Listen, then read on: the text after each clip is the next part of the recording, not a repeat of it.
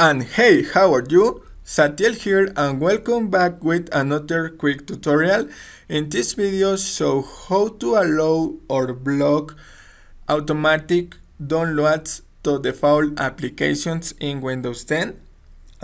Go to Start button and type Settings or click in this icon. Go to Privacy and scroll down in the sidebar to select automatic file downloads to determine the state of the apps. If you block any of those apps for requesting automatic file download, you can unblock them here. Click allow or block according to the case, and yeah, so thanks for watching. Don't forget to subscribe, follow me in Twitter, and see you in the next video. Bye bye.